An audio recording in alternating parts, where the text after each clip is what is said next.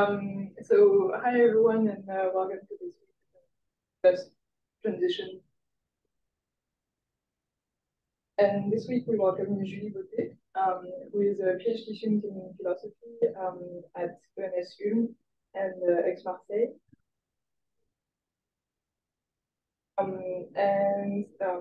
Yeah, her research combines both philosophical, biological, and architectural analysis to explore the relationship between architecture and ecology.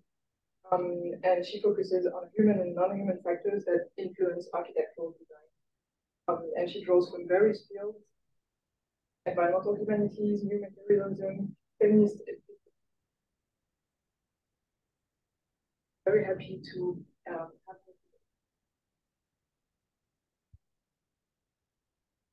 Yeah, Julie, you can. Okay. So I will share my screen. Phew. So wait just a minute. Okay. So I put my. So thank you. I warmly thank Pauline Smith and Loïc Giacone for inviting me to the Just Sustainable Transition seminars, whose issues I deeply share in my research work. Because, as you said, in my dissertation, I seek to renew the link between ecology and architecture. And in this dissertation, I try to anchor my thinking in a field philosophy. So the stake is to conceptualize from and with the field, to go beyond the theory-practice dualism, and to promote a connective and engaged way of thinking. So this practice of philosophy seems to me absolutely crucial at a time when thought is confronted with the current political and ecological crisis. So I carried out a field investigation in September 2021 and July 2022 in the city of Tskaltubo. Tskaltubo is a former Soviet research town in Georgia, which offers medical facilities, a bathhouse and sanatorium complex, so-called abandoned since the fall of the Soviet Union. The city was also affected by the war in Abkhazia, a separatist region of the country. And in the early 90s, the sanatoriums hosted temporarily, but for 30 years, displaced population from Abkhazia. So between my two field investigations, the city has seen the near total evacuation of the sanatoriums due to more or less effective investment projects. So we can already notice the multiple and complex histories and stories of Tskaltubo and the multi-layered temporalities involved. So in 3 parts, this presentation aims to sketch out possible ways of holding together temporalities, architectures, and ecologies. So first, I will show how a material biography of a specific building proves to be a valuable heuristic tool for understanding the place. I will then expose how it leads me to highlight the ecologies of Tskaltubo through the practice of herborization consisting of collecting plants from a site and drying them. And I will finally defend the idea that such an ecology of ruins can be understood in terms of metamorphosis. So first, in the Capverdian language, Tskaltubo, so the name Tskaltubo, comes from Kwali, water, and Tubo, hot. So according to a founding legend, the miraculous water of Tskaltubo would have been discovered by a shepherd. His foot would have healed by touching a water puddle. So the legend aside, in the 12th century, Tskaltubo water is already renowned for its beneficial properties, but it's only in 1882 that its therapeutic qualities are acknowledged by a Russian chemist. In the 19th century, many travelers come to relieve their arthritic pains, and in the 20th century, these therapeutic practices develop. So the city is then very, very, very, very popular. In 1920, the government makes Tskaltubo an official resort and spreads a vacation culture around the idea of restorative health. In 1936, a development plan builds the Central Park, 9 baths and 22 sanatoriums in a neoclassical style. Until the 70s, there is an increase in spa tourism, which leads to construction of 11 new sanatoriums in modernist style. And in the 80s, the activity peaks. The sanatoriums, which are administered by the Soviet Union, attract a large number of visitors. And this is a real era of economic and cultural properties, and it's said to be the golden age of Tskaltubo, which has been able to value the power of water, they said, in a very prestigious way. However, the fall of the Soviet Union in 1991 brings a major shock in the political and economic functioning of the country. In Tskaltubo, guests quit coming and funding just stops, involving the closing of baths and sanatoriums. Moreover, during the following year, Abkhazia, this secessionist region, declared its independence, and ethnic conflict break out, and around 200,000 people have to leave the region. And they are IDPs, which means internally displaced persons. And approximately 10,000 of them are welcomed in Tskaltubo in the facilities of the resort. So what you can see on the pictures. So the sanatoriums are turned into collective centers, and they become humanitarian shelters, but without government resources. And that's why they soon turn out to be completely unsuitable and even very unhealthy. So the place goes from a therapeutic refuge to a humanitarian shelter of long-term emergency. So on the one hand, there is a spa tourism image. So the official advertisement and the restoration plans present Tskaltubo as the, I quote, biggest spa destination in Eastern Europe, or as the, I quote, reborn medical and wellness spa capital. And on the other hand, there is an image of ruins. So Tskaltubo appears on many blogs and YouTube channels, which emphasize the post-apocalyptic aspect of the place. And dark tourism and ruin porn practices are deployed there. So this double image implies two forms of tourism, ruin tourism and resort tourism. And after socialism and post-socialism, a capitalist and liberal layer is added to this history. Indeed, the government wants to restore the image of spa city and rebuild the tourist infrastructure. So many projects are outlined, but without much success.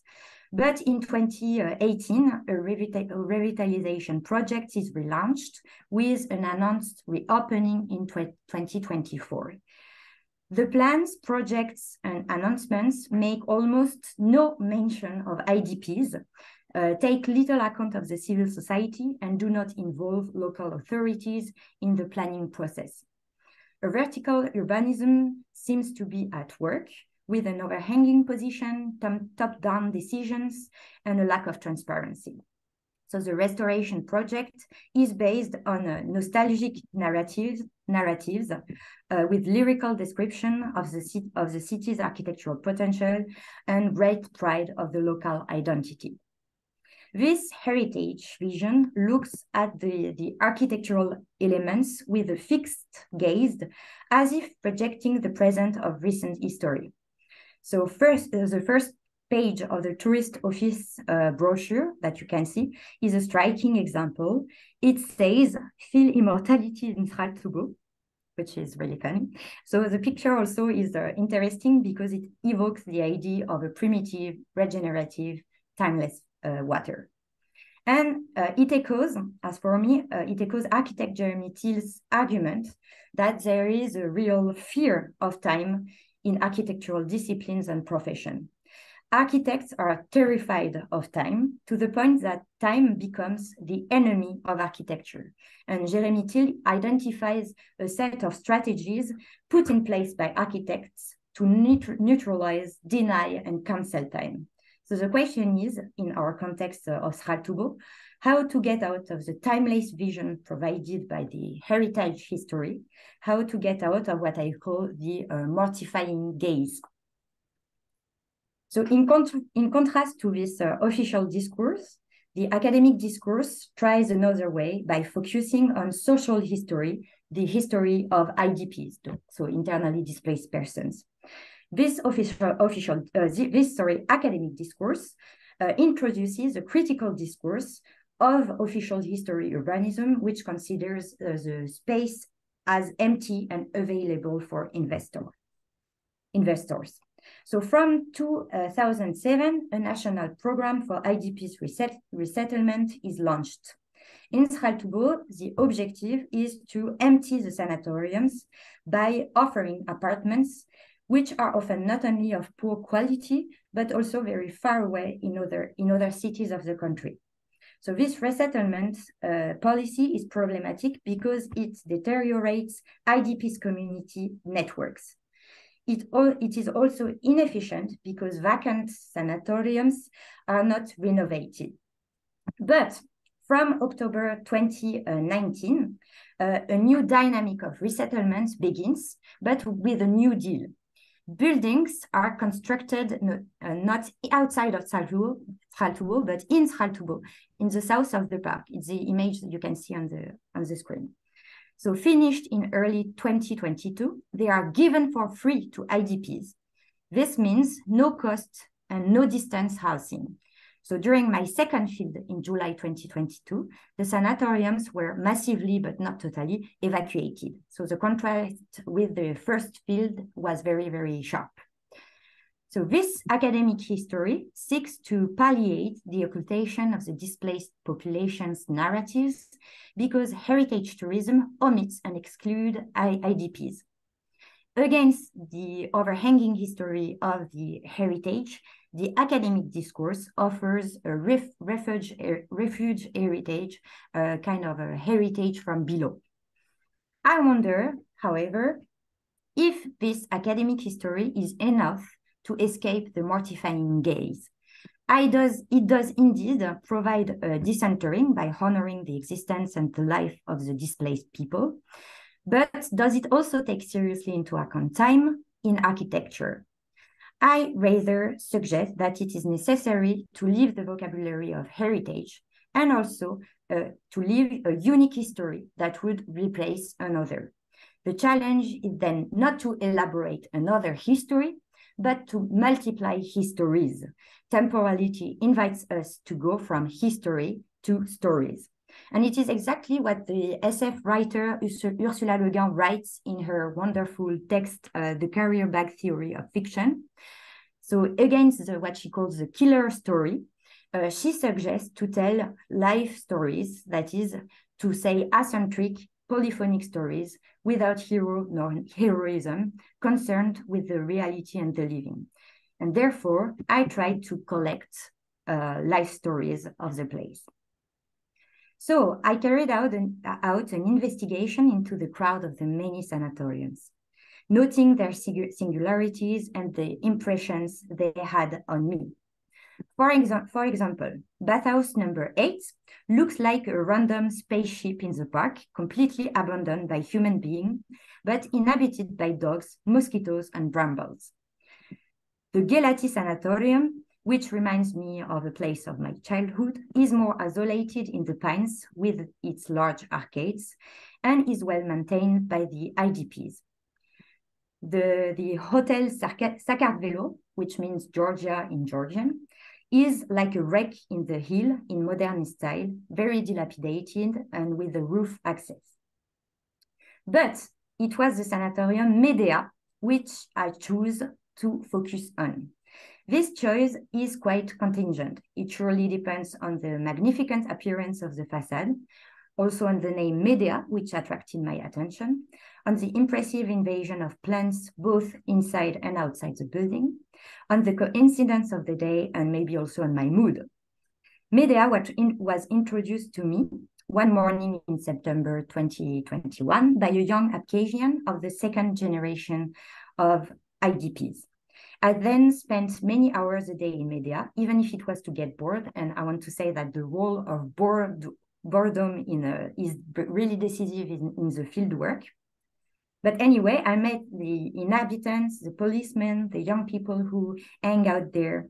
I also attended several shootings of rich Georgians because the big column of Medea are often used as a decor for shootings, wedding videos, or even Georgian rap clips.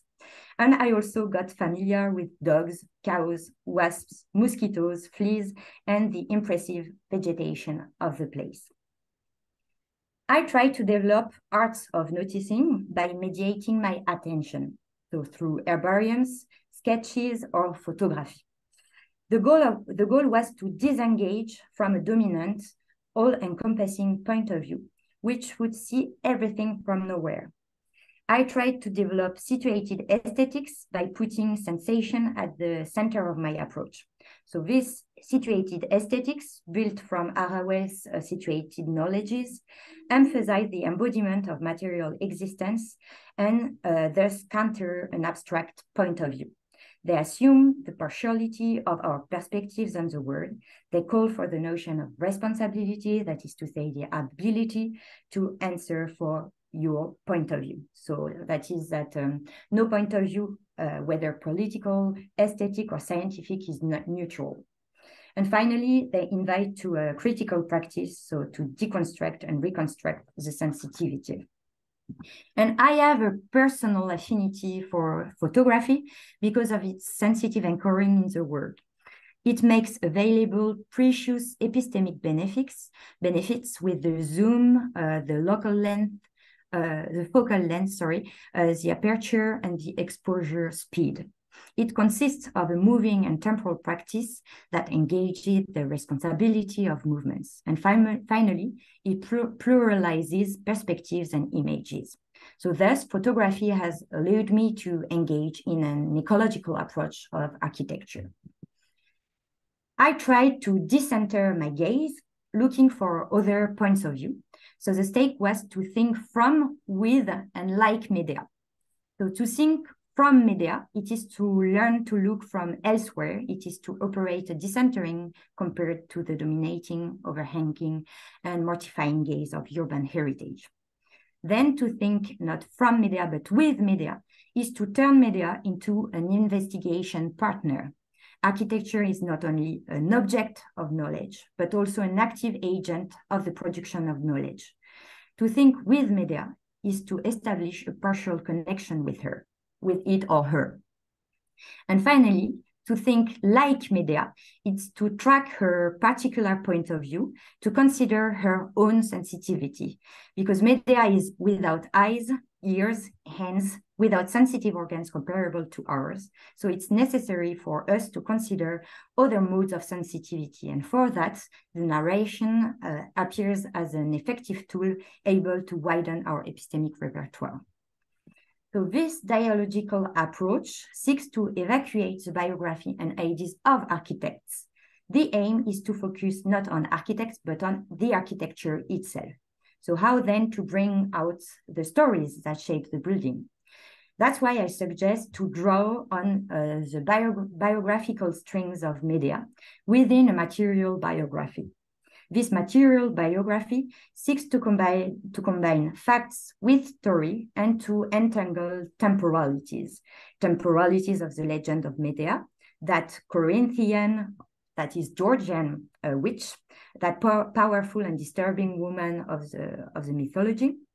Also temporalities of the sanatorium stories built to house Soviet medical staff, then turned into collective center and evacuated in recent years, and temporalities of encounter stories.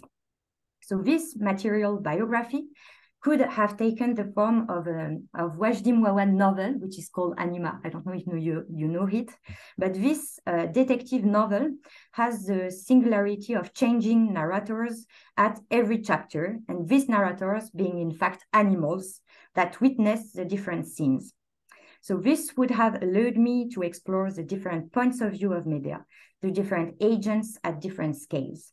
But this fictional novel on Medea will surely never see the light of day, but we can imagine it. Nevertheless, I propose a material biography by other ways to show the ecologies at work and to get out of the mortifying gaze. So in order to highlight the ecologies at work, I based the investigation on the practice of herborization and on herbariums. Plants thus open up the material biography. They actively participate in the transformations of media, reveal singular points of view on the building, and open the way to multiple narratives. Herbariums, that is, collections of dried plants, allow deploying a philosophical and botanical analysis of contextual anchoring. I wish to show that this philosophy, based on a singular relationship with plants, unfolds in three parts. Three modalities. So it's collecting flora, then connecting matter, then fabulating evasion. And by drawing on both the epistemology of botany and the ecofeminist current, the stake here is to account for the ecological thinking inherent in herbariums. So first, collecting flora. So the first step is to collect flora, which allows me to enter into a dialogical process with Medea. So by collecting, I accept and assume the companionship of plants. I become aware and attentive to the living. I am concerned with details. And for this, I am inspired by naturalist descriptions. Indeed, natural history considers phenomena seriously, to the point that phenomena are very, very, very important to the development of the theory itself. So by stressing this point, I try to show that it's possible to overcome the dualism opposing theory and phenomenon, but also the dualism opposing theory and practice. And indeed, collecting is also at the same time a questioning on the nature of the herbarium itself. By collecting, I ask myself what can be included in the herbarium. What is a herbarium if I had, for example, a non-identified plant, a leaf that sticks out, or a feather? So what I want to say is that there is a reflexive dimension in the collection itself. And in general, we can say that practice is always theory from the start, as philosopher Sarah Ahmed points out. So she writes, theory itself is often assumed to be abstract. Something is more theoretical, the more abstract it is, the more it is abstracted from everyday life. To abstract is to drag away, detach, pull away, or divert. We might then have to drag theory back, to bring theory back to life. And the methodological stake of thinking with herbariums I propose is precisely to bring theory back to life. So, herborization is also a situated practice. It involves a gendered and vulnerable body that selects some plants. And I felt this vulnerability during my fieldwork because of a kind of impression of ambiguous suspicion towards me due to my unusual presence, a single woman, my incomprehensible status, neither a tourist nor a resident, and my frivolous but strange herbariums. This configuration even led me to particularly unsafe situations.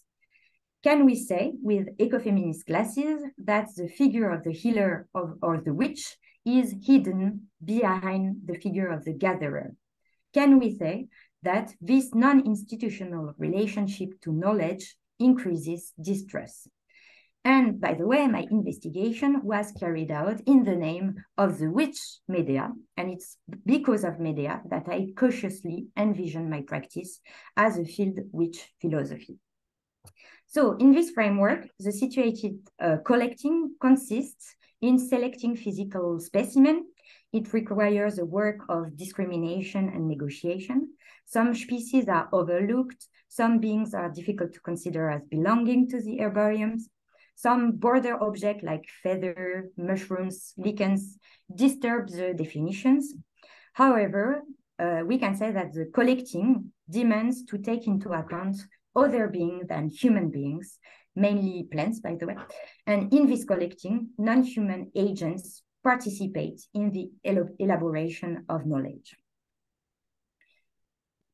Herborization consists not only in collecting flora, but also in connecting matters.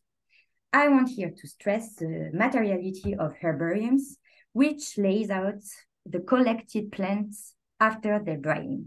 So the herbarium page setting is a relational setting. It establishes proximities.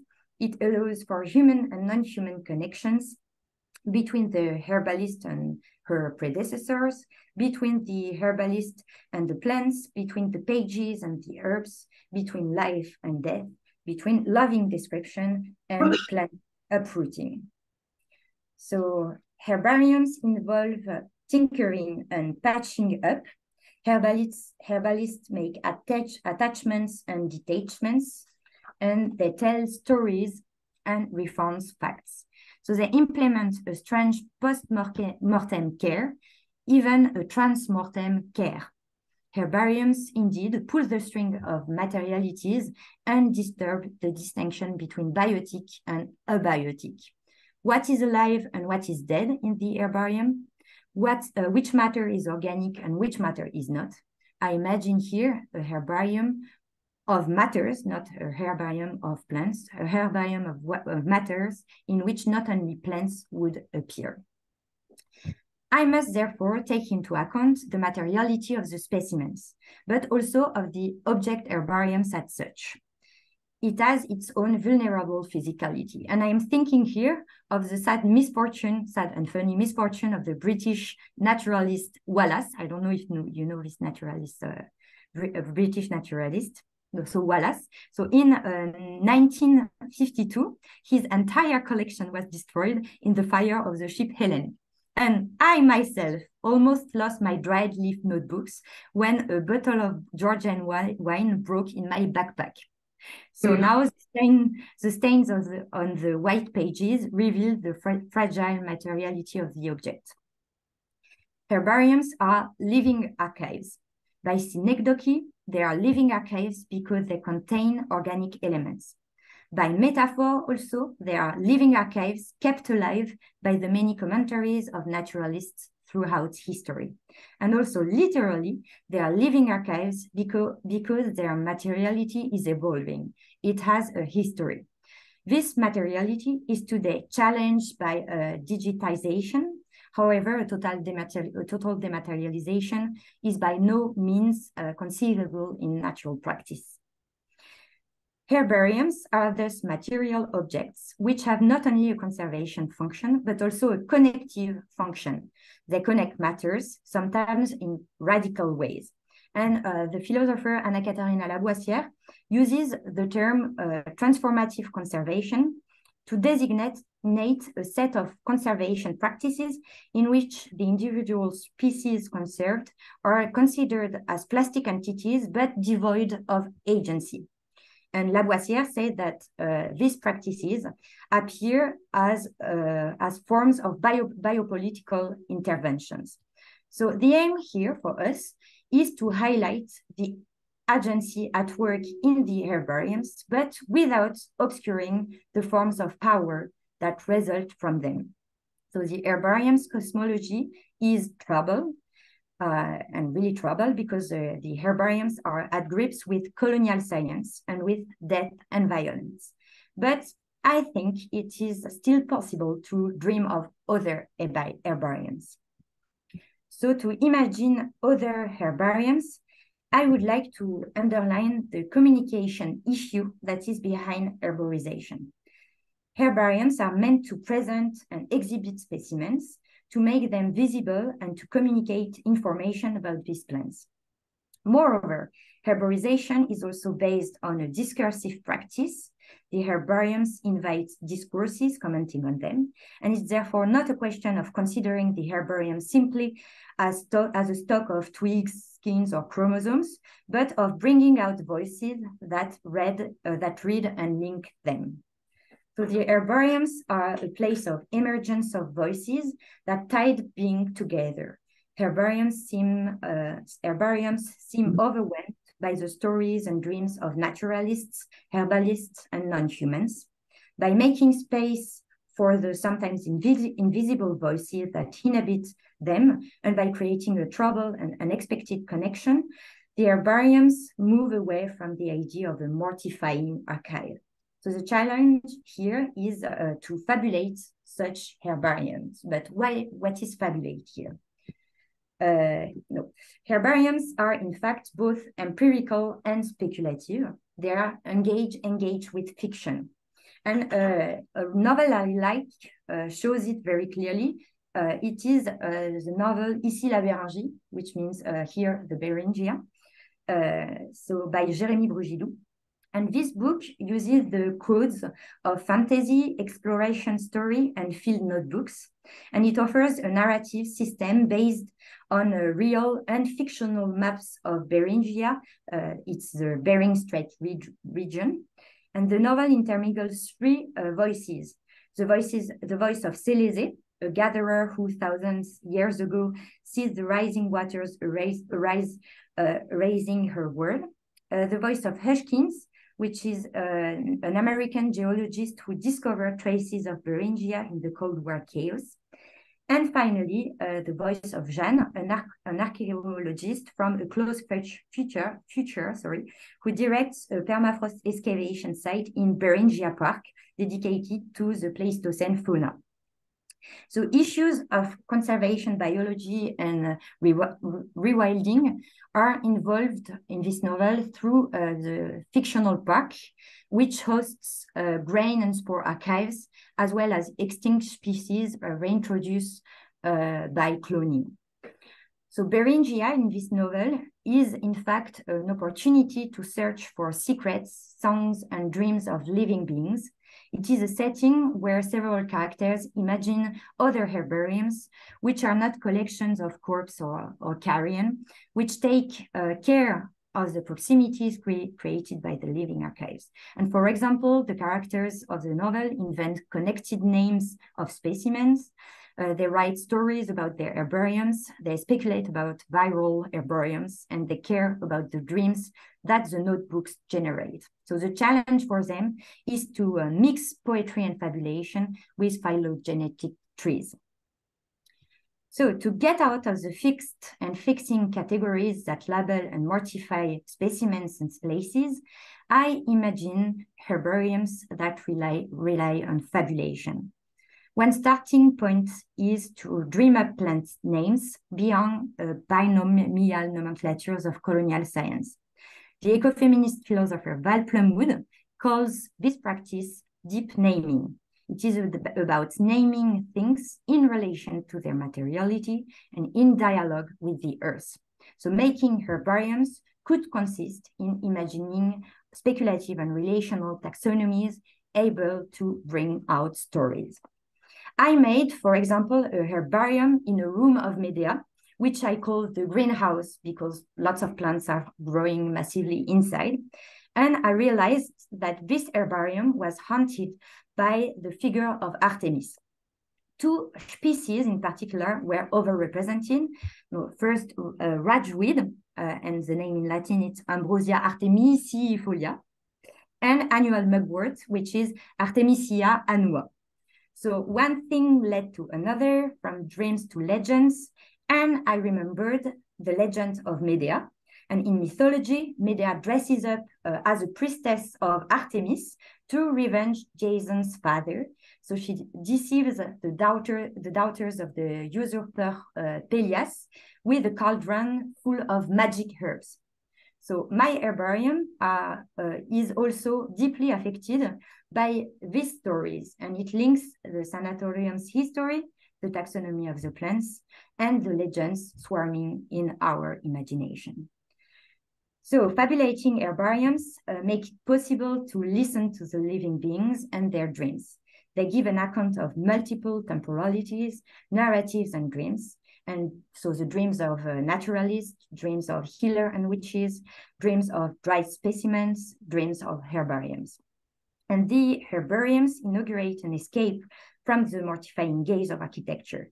They give tools to critique the nailed boxes and the fixed filiations of the colonizers, to critique a form of pinning ecology, which pins names and specimens, and they suggest instead an ecology of evasions. And this field-of-which philosophy offers, in short, a double opening, an opening of the analysis to human and non-human perspective, and an opening of biology and architecture to narratives, dreams, and imaginaries. So the empirical and speculative herbariums of matter enable to give an account of the moving materiality of Medea, of the sanatorium Medea, of her multiple singularities and her vivifying creativity. I would like to describe and formulate here the material ecologies of Medea with the notion of metamorphosis.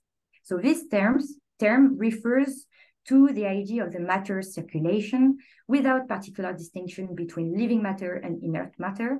And the metamorphosis is a sign of life's continuity and heterogeneity. What are metamorphoses telling us about the sanatoriums and about the notion of ruin? Can Medea's metamorphic cauldron enable us to think the temporal thickness of architecture? So the circulation of organic and inorganic matters leads to transformations. Medea is at the same time the same and different. She is always changing. The herbariums show to what point non-human agents participate in the reconfiguration of the sanatorium. My herborist approach invites to underline the arrangement's evolution on the organic and inorganic metamorphosis of the building. These metamorphoses are linked to several types of transformation. So first, the transformation of agents, such as water, non-human, and even non-organic agents. And second, the transformation of uses, such as the use of materials by humans over time in the sanatoriums. So these two types of transformations help to account for the ecological dynamics at stake. So first, in my investigation, the herbariums led me to water. Plants imply the presence of water, and some species, like ferns, need a lot of humidity to grow. I was very impressed by the singular omnipresence of water in Medea. Water was sometimes explicitly present at the fountain, at the indoor and outdoor pools, other time implicitly present at the molds or at the ambient humidity which attracted mosquitoes, sometimes channeled in the pipes, other times uncontrolled with really big leaks under the greenhouse and in the basements. So there is a paradoxical link between water and architecture, because water is both omnipresent and, as possible, hidden, and both necessary and dangerous. So Medea is also soaked by the ambivalence of water. Water appears indeed as a multiple and equivocal agent. It can be material water in construction, for example, in cement. It can be therapy water with the balneotherapy that uses the power of water. It can be ornament water with the decorative pools and fountains.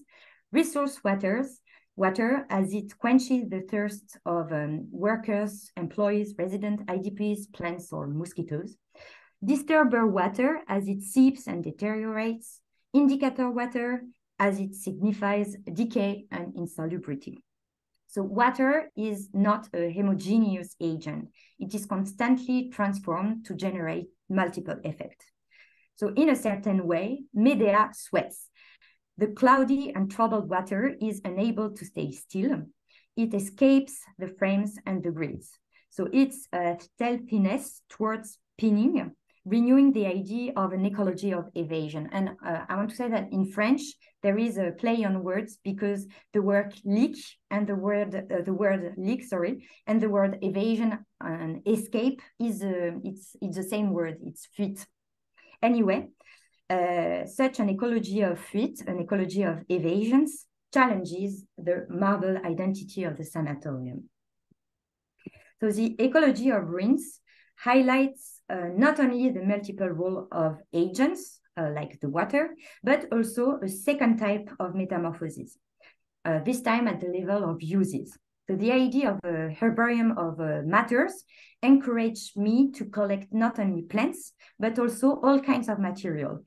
And I thus questioned myself on their function and their uses. Many of the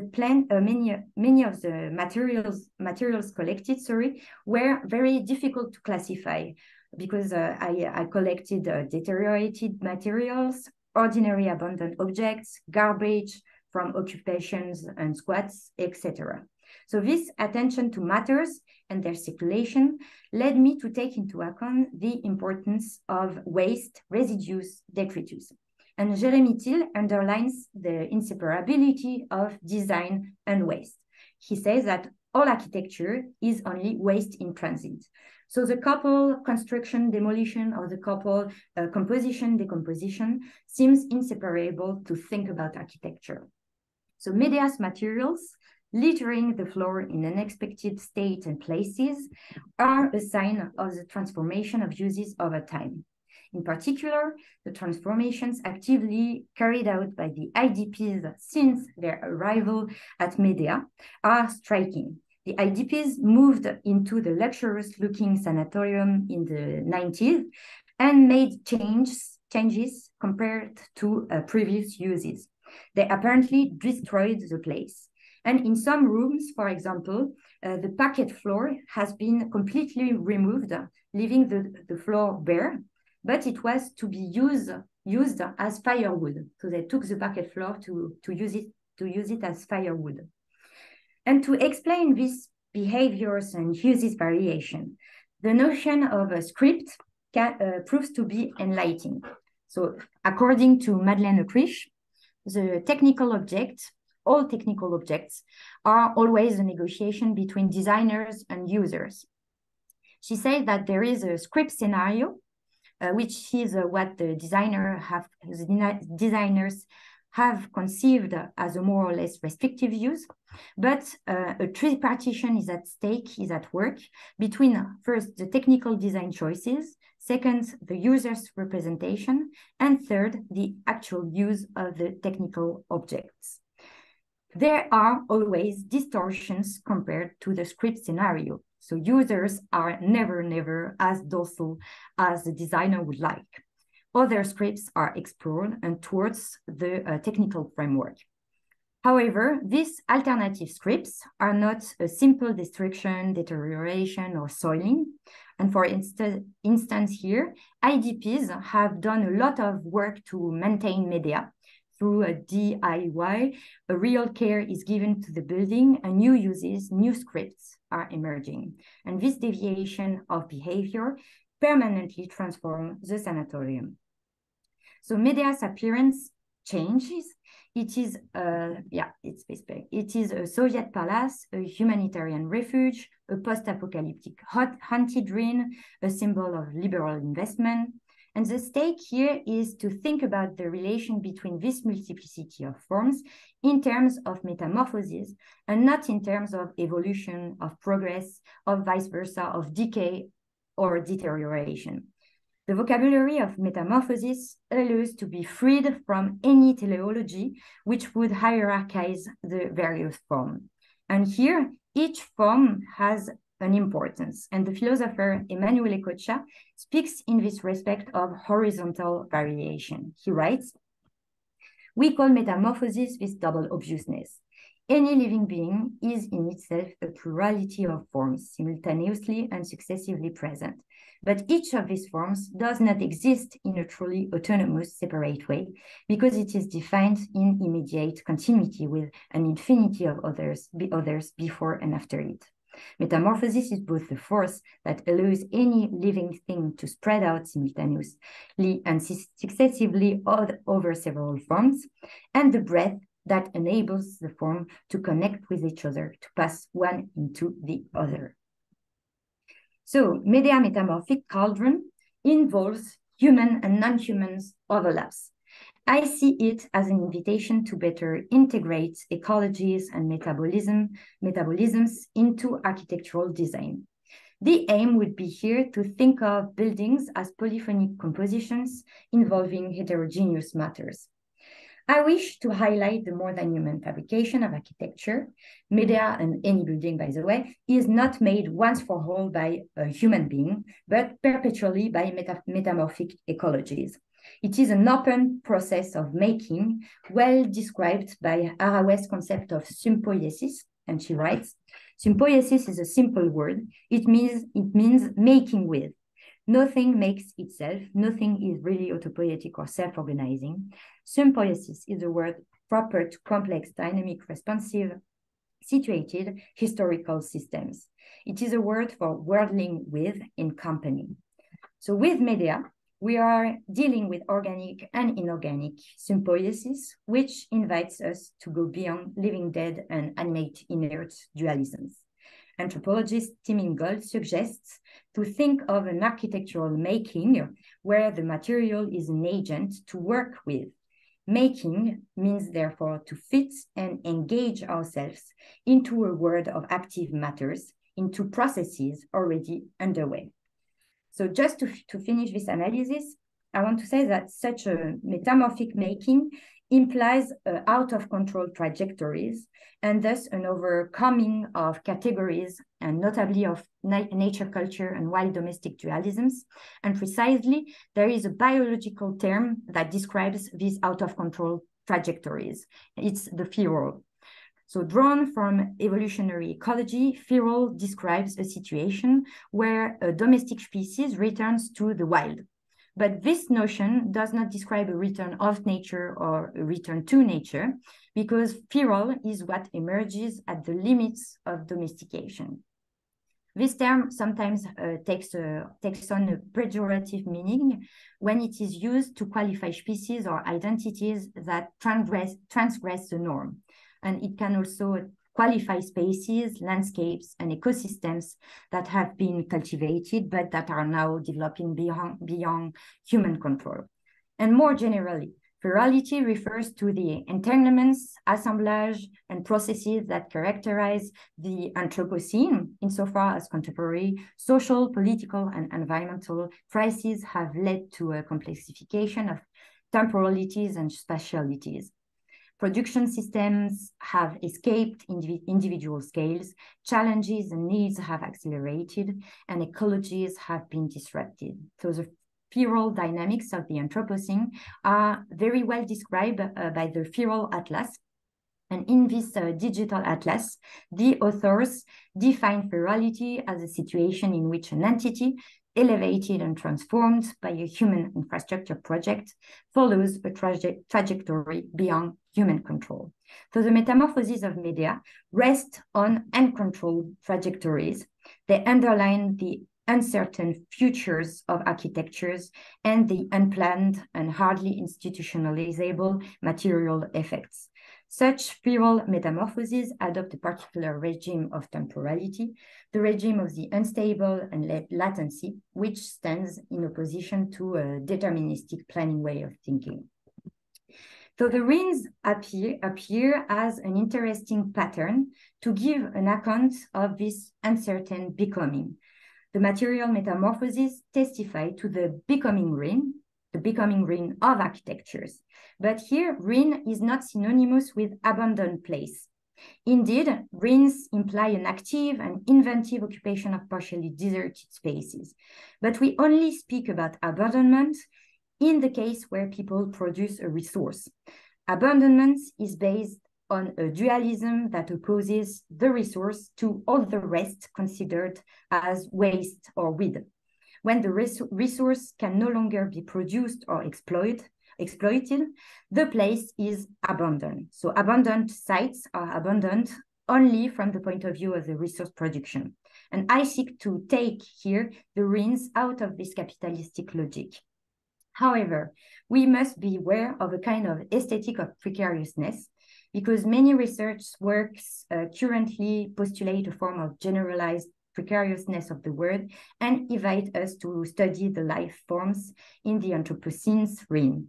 So the ruins come to occupy the center of the ecological questions. And the problem is that new aesthetic and ethic of precariousness is emerging, which is dangerously compatible with some neoliberal values, insofar as they promote an image of fluidity, spontaneity, resilience, keyword resilience, and malleability. So in my purpose was to show that material and metamorphic ecologies help to underline the link between time and architecture. These ecologies of ruins stage the becoming ruins of architecture and the unexpected gaps created by the living and by the matter. They also testify to the constitutive fragility of architectural projects designed by architects and urban planners. And the perspective was to consider the temporal thickness inherent in architecture. I wanted to criticize a vision of planning, urbanism, and architecture that thinks of the living in terms of standardization or modeling, or even that thinks of neither the living nor matter nor time. And on the contrary, Medea witnesses a material historicity, temporal strata, and metamorphic narratives. And these narratives are stories of vibrant matter, which never stop quivering beneath Medea's breath. And I thank you very much. I'm sorry, I was a bit long.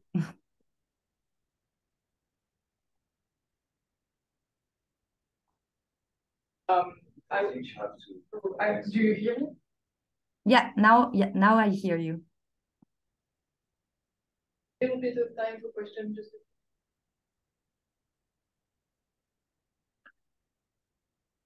I can't hear anything. Oh, okay. I'm gonna speak here. Okay. Can you hear me now? Yeah. So thank you again for this presentation. This was minutes for questions. I want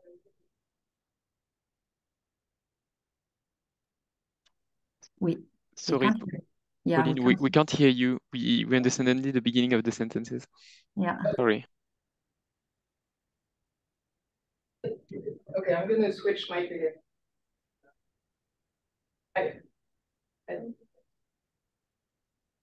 Hear me better now? Does it change? Yeah. Can you actually hear me, or just? Yeah. Yes. I think it's better. So thank you for your presentation, Julie. We have just 4 questions, and I'm going to open the floor online first.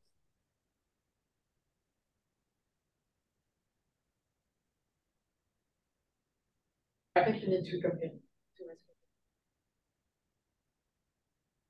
Hello, Julie. Hello. So you can hear me.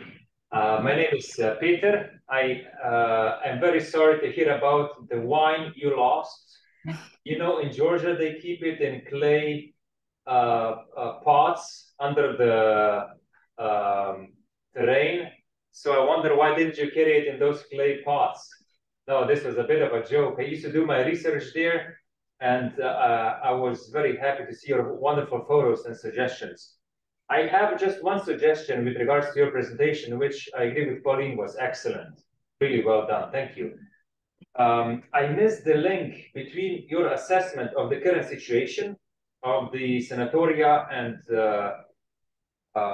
the facilities there, and your proposal for to include the plants project, which since you suggested to move from official history to stories, in what way would your story, your proposal, touch the hearts and minds of Georgian policymakers? And I think that's a tough cookie. However, it has to correspond to their own aspirations and needs. So where do you see the option for your project really to work, or would there be other alternatives that could work better? I know this is a bit challenging and may not be part of your research, but I just wonder, what is the link that would convince the authorities that would need to finance this project to make it happen? Thank you. So there is more aspects in your question. So thank you for these remarks. So my suggestion is not the suggestion, the solution. It's one possible one. And what I tried to show is that by analyzing the official history, I saw a fear of time, and I was looking for how to get out of this fear of time. And I was looking to other history, and I looked to academic history, but I was still thinking, oh yeah, it's better to analyze.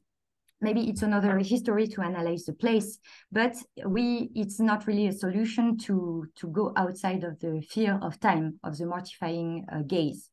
So I tried to multiply the gazes, multiply the perspectives, and it led me to the living beings. And first I tried to, but it's contingent. I tried to make herbariums, but it's not the solution of the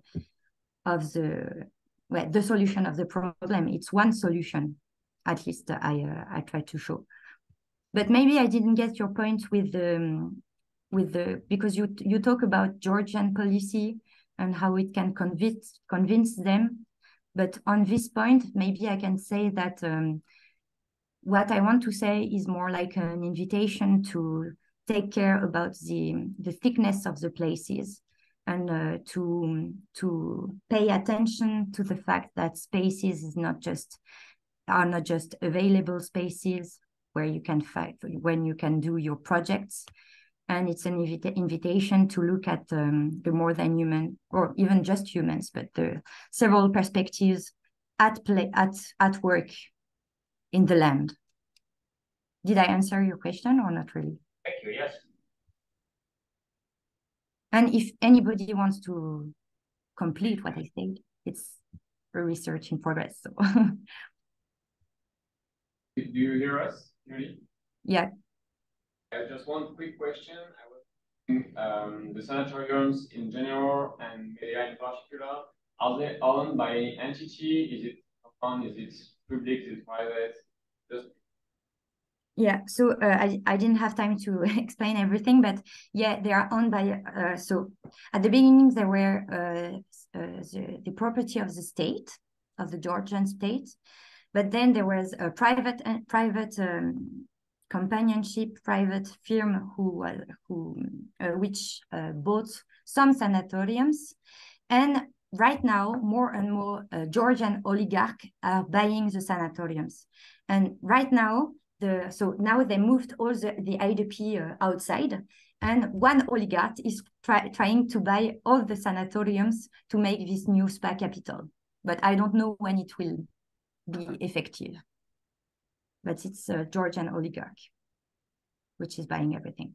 But it was a state property. When it was collective centers, it was a state property.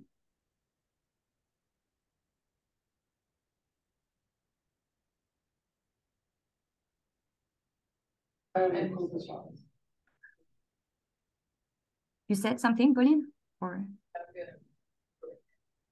Okay, we're already over time. I'm gonna ask one quick question before we. I was curious, about the relationship, the internally displaced people who. Can you hear me? Not really. Not really. Am I the only one? Hugo, can you hear or? No, it's the same. I think that where Loic was a little better. No? Sorry. It's. You hear me better now? Yeah, try. Okay. I'm curious about the relationship. No. Okay. It's okay. Tell me your question. Yeah, you can repeat. Because we hear the beginning, but then it's silent. I guess I don't talk loud enough. I'll try, and we will repeat if I can. I'm curious about the relationship in the sanatorium, like, and the sanatorium scavenging. The sound. It's really the hard. sound is impossible. It's impossible. Repeat. Look, is going to repeat. Do you hear me? Yep. Yeah. Much better. Yes. So you were asking relationship between the internally displaced people for scavenging. I think they're the same, right? Yeah. But yeah, like, yeah.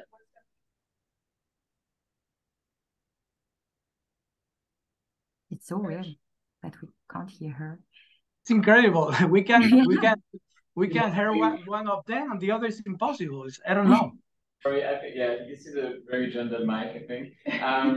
She's wondering if what's the relationship of the internally displaced people with the natural world and non-human. Okay, so the relationship between IDPs and environment in general. In the sanatorium.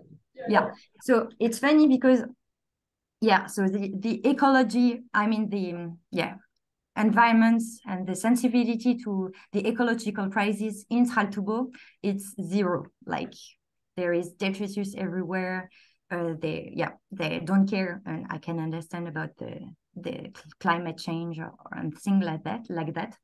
But I told you I spent lots of time in Medea, and especially with this young Abkhazian, which became a friend of mine. His name is Papuna. By talking with him, I realized that he had a big knowledge of the species and a big knowledge also animal and plants species. He knew a lot, and he was able to tell me, look, it's a small papaya tree, because lots of people are just putting all the papaya in the middle of the place, so there is papaya. And he had really an attention to singular species, singular places. And by the way, he was growing weeds behind Medea, so he really loved this place. But it was very funny because it was inside an ecological attention, a general one, even if it was an interested ecological attention. Yeah, and he was a good example of the relationship between IDPs and the natural world, I would say. I think we have to. Yeah, we have to do it. Thank you very much, Julie, for your presentation. It was very, very interesting. I'm very glad that today I will send the link to some researchers, I think. Nice. If you know him, he's working a lot on Alexandre Monin. No, I don't know him. Working on the concept of negative comments. So Oui. Yes. really likes the. He's one of the authors of this book, this new book. Yeah, I read it. He will be very interested in your presentation. That's it. Thank you all for coming, and see you next week. Have a nice day. Thank you for the presentation. Thank you very much. Thank you all. Bye-bye. Bye. Bye.